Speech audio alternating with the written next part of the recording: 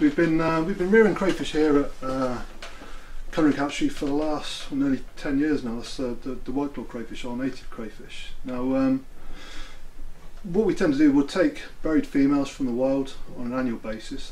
That's the egg-laden females, and we'll bring them back to the hatchery and hatch the eggs here in a controlled condition on recirculated units. The reason for that is that in the wild, really, you're looking at sort of 5% or less survival, where here in the hatchery we can get in excess of 70%, sometimes in excess of 80% survival.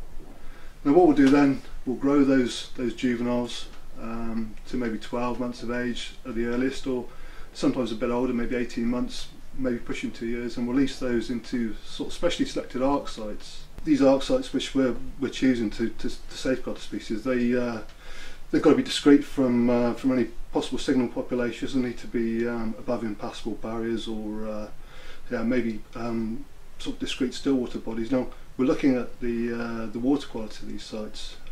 It needs to be pristine, and crayfish are a really good indicator species for water quality. If you've got crayfish in your stream, you know your water quality is pretty good.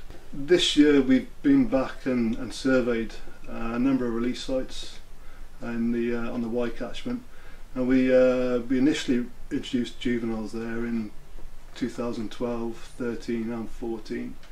So we went back in 2017. Now we have found subsequently those original animals in situ, but this year was the first year we found first generation wild juveniles. So we actually managed to establish a breeding population from introduced captive bred animals. That's really encouraging for us, and shows that the project is working. So it's really excited about it.